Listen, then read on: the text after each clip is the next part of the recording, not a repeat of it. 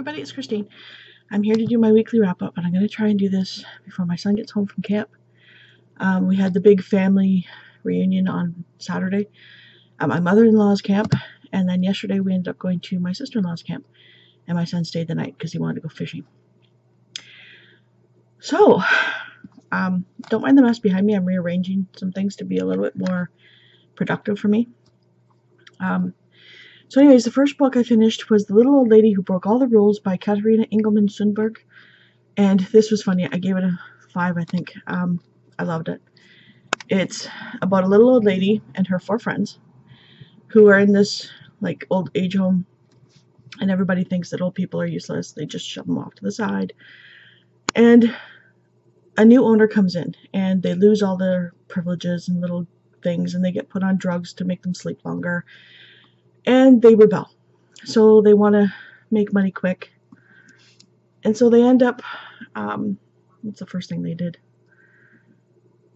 They go to this hotel, this ritzy hotel, and notice that all the patrons are putting their valuables in this cupboard. So they arrange to steal from them, and then they go on to other things. And it's really funny. Like, they want to get caught, but they don't, because they want to go to prison. And because they've seen this documentary where prisoners are treated much better than the old folks. So they think they're going to get really treated well in prison, and it's a calamity of errors, and it's funny. I know the second book, it's Swedish. It's translated from Swedish. The second book is in English. I don't think the third one is yet. But my library has a second book, so I'll be picking that one up soon.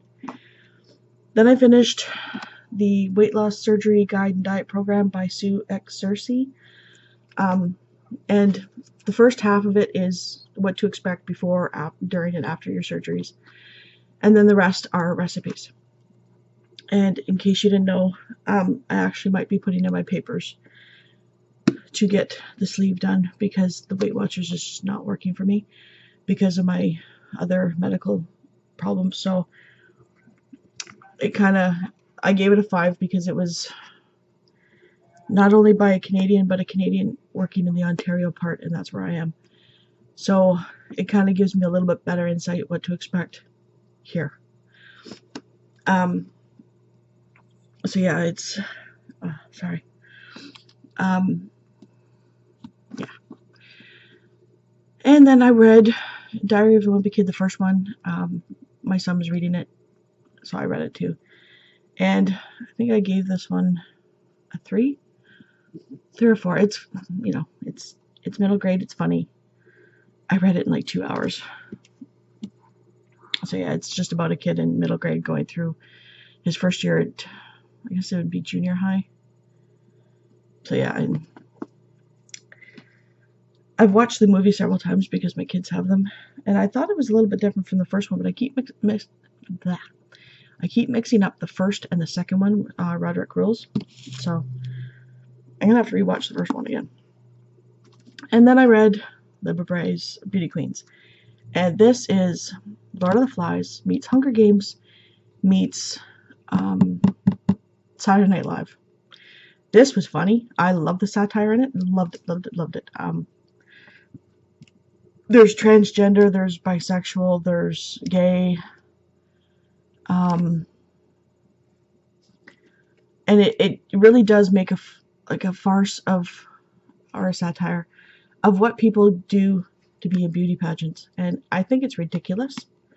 That's just my personal opinion. If you're part of beauty queens or beauty pageants, more power to you. I just don't agree with 3 and 4-year-olds being made to look like they're 30. I really don't. There's too many perverts in this world, and kids need to be kids. So, yeah. If that's your own decision, then you made an educated decision, and that's perfectly fine. But yeah, I loved it. I gave it a 5 just because it was so funny. And there is, like, what these girls come to realize, that it's not just all about looks. Yeah. I hope that wasn't a spoiler. Yeah. So I'm still reading Scarlet.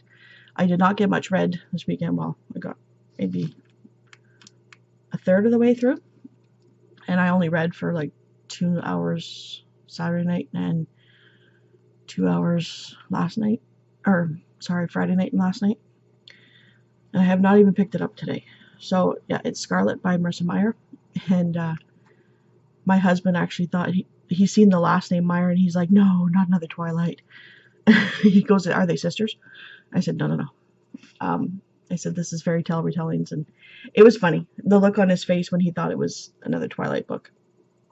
But yeah, anyways, so this is the second in the Lunar Chronicles, and it's the Little Red Riding Hood retelling. I'm liking it so far. I think I like Cinder a little bit better, but I'm liking it so far. And so once I finish that, I'm probably going to go to these two. I don't know which one's first. I think they're both by Gail Forman. I think the first one is Just One Day, and the second one is Just One Year. I think it's a girl meets up with a guy, and it's the day spent. Elsa first encounters laid-back Dutch actor Willem at an underground performance of Twelfth Night. There's an undeniable spark. So when fate brings them together a second time, Allison takes an uncharacteristic leap, changes course, and follows Willem to Paris. So I don't want to go too far because I don't know which one's which. Oh, look for Gail Forman's Just One Day. So I'm gonna have to look and see which one's which, but I'll probably be reading these two. And we're still reading, what was it? Ghost Beach. That's what it was. It was Ghost Beach by R.L. Stine. My son still hasn't finished it, so I'm probably just gonna finish it just because I have to know what happens. And yeah, so that's my week. Thank you so much for watching. I hope everybody has an awesome week, and I'll see you next time. Bye.